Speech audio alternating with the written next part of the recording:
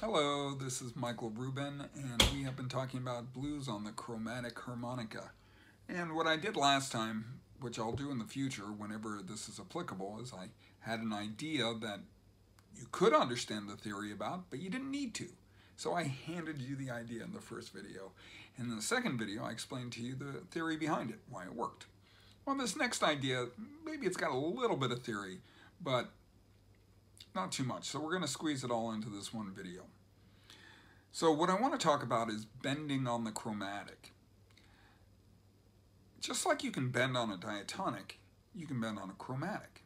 But different than a diatonic, you can bend whether or not you're blowing or drawing anywhere on the instrument. See, on a diatonic, the way that the reeds interact together, you have to bend from the higher of the two pitches in the whole. So you bend on the draw notes from 1 through 6 and the blow notes from 7 through 10. But on the chromatic, probably because of the valves, that physics gets thwarted. I'm not exactly sure why it gets thwarted. I'm not a physics guy. I'm a theory guy. But you can bend on all the blow notes and all the draw notes. Now, when you bend, you go lower in pitch.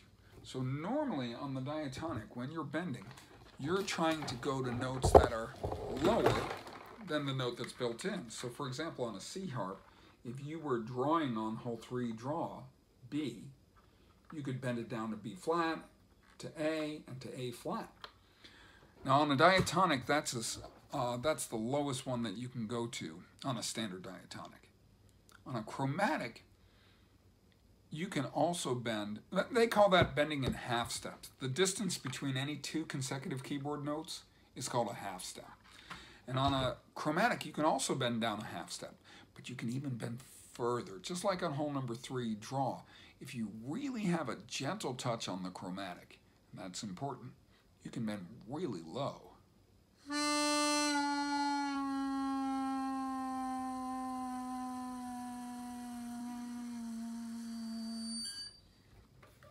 Really low, right? But most people don't. They just bend a little bit on the chromatic. Why? That's because on the diatonic, until you're bending, some of the notes that are on the piano are just not available on the diatonic. You have to bend in order to produce those notes.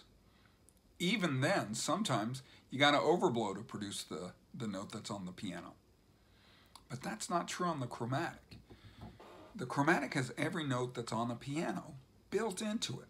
So here are the white notes, and generally speaking, here are the black notes. It's a little bit more complex than that, but that's a good starting point.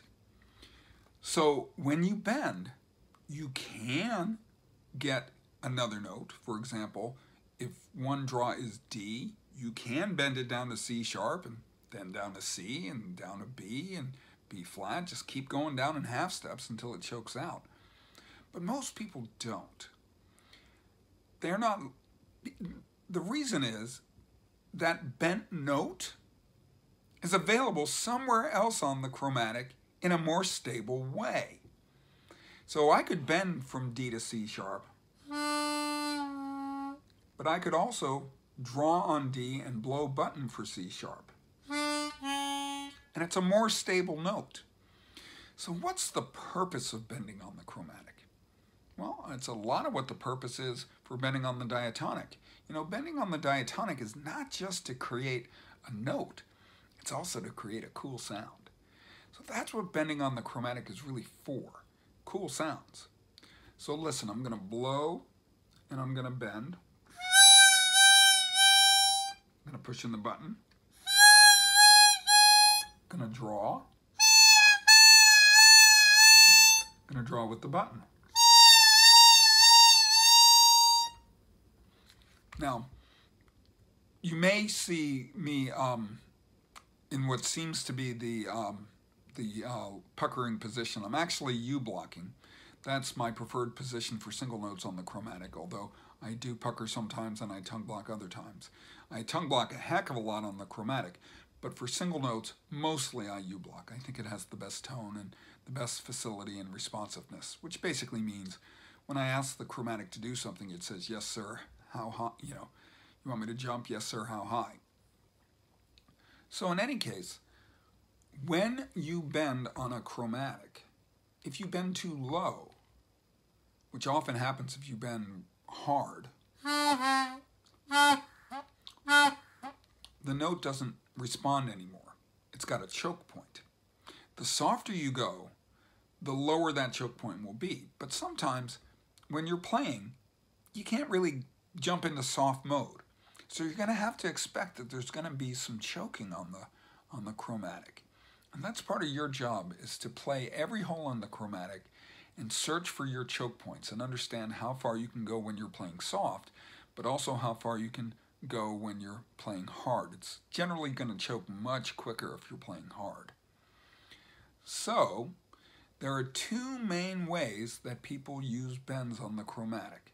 The first, I call it a dwa, D-W-A, and that's my own term, but it seems to have caught on over the years. It can also be called a dip bend or a scoop bend. And it means to begin on the bend sound and quickly release it to the unbent sound. So the important thing is the quickly. The bent sound should be so fast, it's like a grace note.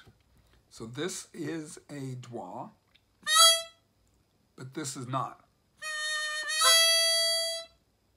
Right? Now, in a dwa, the unbent note, the second sound, can be quick or can take a minute. They're both dwas. The second way, let me play a little with a lot of dwas.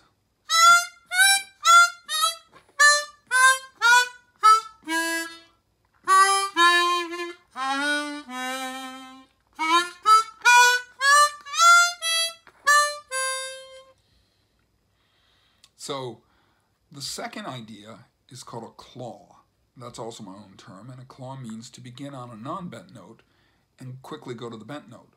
But the important thing about a claw is that both notes are quick. So you're not going to hang on the bent note. That's not a claw. So I called it a claw because it reminds me of a cat going, yeah, right?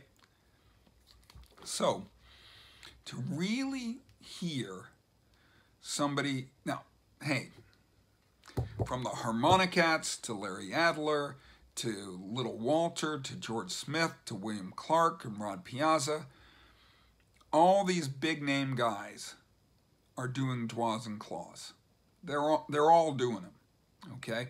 But to really get the idea of somebody who just has it as an integral part of their sound, listen to Stevie Wonder. And if you don't have the album Yvette's Red Now, get that. Yvette's is Stevie spelled backwards, and Red Now is Wonder spelled backwards.